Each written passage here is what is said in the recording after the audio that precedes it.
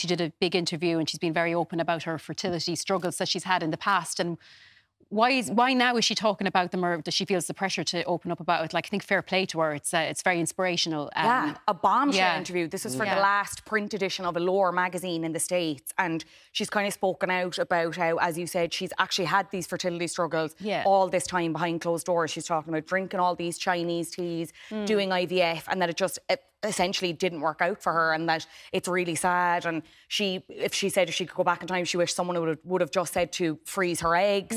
And she was kind of also pushing back against this narrative that's always followed her since her split from Brad Pitt and I suppose her most recent husband, Justin Theroux, that, you know, the reason they didn't have kids was because she was focused on her career and that she was selfish, and that actually wasn't the case at all. She always had this really private struggle, like right up through her 30s and 40s, that she never shared. And I suppose it is great that she's come out and said this, and even you've Kaley, Cuoco, a fellow actor, come out and praised her for being so open and vulnerable about it.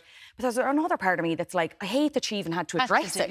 You know what I mean? I think especially her, this is kind of the last, I suppose, hangover of this era of celebrity culture where she was a particular victim of it, where it was just like, why hasn't she had kids? Like, how could she be complete without children when she's lived this very fulfilled life herself, but then also she's had all these struggles behind closed doors. You know what I mean? I just don't think that misogyny still carries through, but I don't think we talk about celebrities, thank God, in the way that we always have about her. It's so strange. I think it's a good thing that she's coming out and speaking out about it too, you know, because she would have struggled, and she feels the time is right for her now. Absolutely. You know, she obviously found it really difficult at that time, you know. Her position now is that she's just like, I have nothing to hide anymore. And I do think, like, it's very significant that she said something because of the conversations that followed her throughout her career. So props to her. It's a great interview.